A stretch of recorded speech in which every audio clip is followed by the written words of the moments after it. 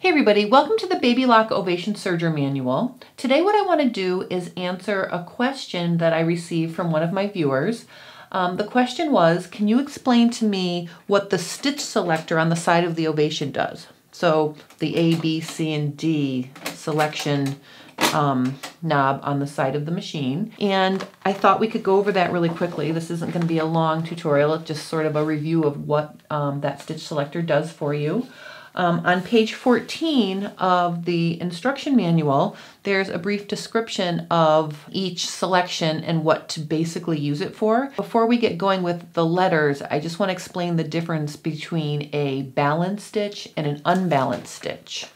Now, a balanced stitch is like a 4-thread overlock, a 3-thread wide overlock, where your stitches, your looper threads, are meeting along the cut edge of your fabric. You can see here, this is a 4-thread overlock stitch, and you can see from the top, everything's nice and smooth and flat, and the looper thread is meeting the lower looper right along the cut edge. So there's the underside, and you can see that it's meeting right there along the edge of my fabric. That means the stitch is balanced.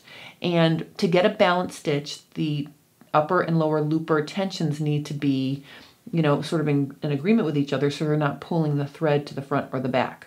So that's what a balanced stitch is. Now, an unbalanced stitch would be something like a rolled hem. And I have one of Abby's prom gowns here, and I thought I would just show you. This is a really nice finish. Like if you don't want to do a super serious hem job on silk charmeuse, which I did not, I did a very relaxed rolled hem. And a rolled hem is an example of an unbalanced stitch because the lower looper thread is pulling the upper looper to the back. And that's how it gets that nice roll. And that's how you get that nice finish on a hem, for example. All right, so that would be an example of an unbalanced stitch. So keep that in mind as we go along with the stitch selector now.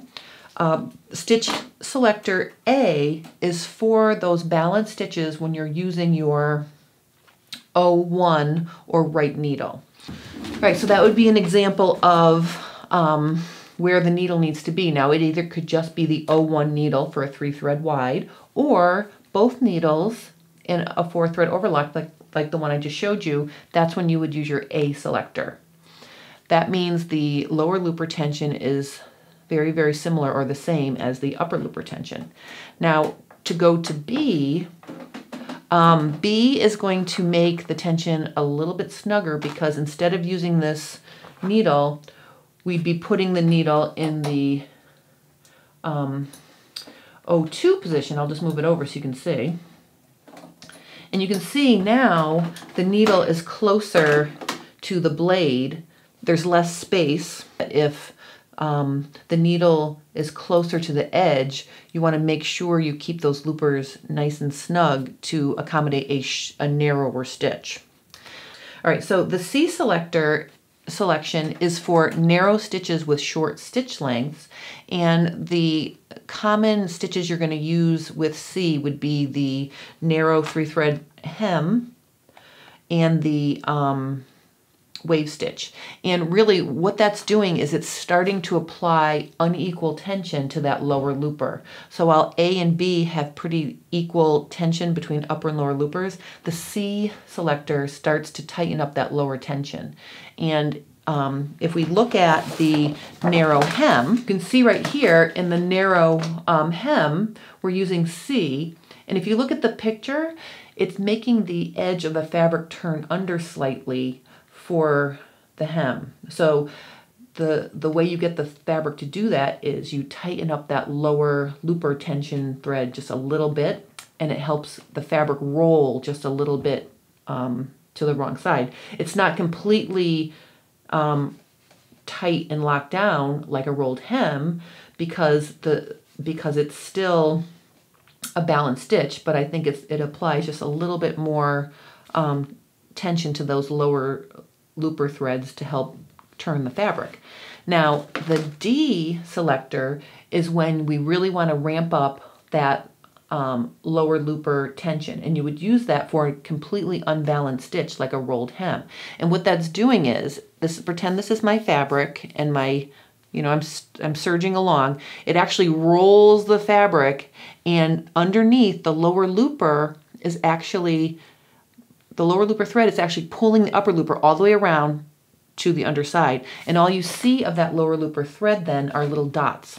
Okay, so that's the unbalanced stitch, and that's the D selection on the stitch lever.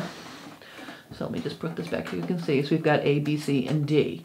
So if you're working with, a variety of fabrics on all these different stitches, and you're not getting a perfect, a beautiful looking stitch, there is another thing you can do.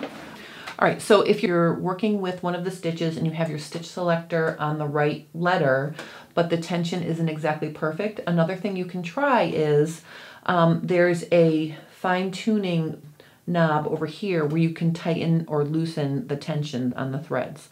Okay, so that's another thing you can use to play with if you're not getting the perfect results that you need to have on a given stitch. So keep that in mind. The Baby Lock Ovation Serger Manual is amazing, and I just want to point out that in addition to the information on page 14, there is a chart for stitch selections, and those are on the last couple pages, 88 and 89. So this is sort of a really kind of cool chart, and if you look, it tells you the stitch selector for many of the stitches. So you can keep that in mind, pages 88 and 89.